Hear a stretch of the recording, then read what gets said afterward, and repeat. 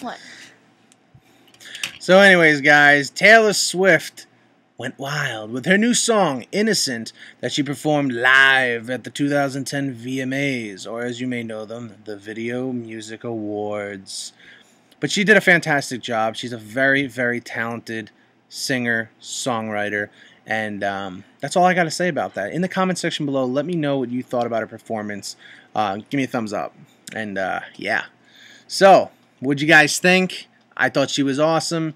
I was kind of disappointed that she didn't really do too much of like a thing against Kanye, but it's all good. It's all good. What are you gonna do?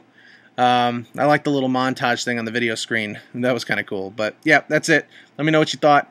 I will see all y'all at another time, another place. Not really. It's gonna be on the same channel right here.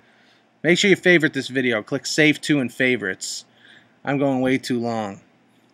But yeah, let me fix my hat. There we go.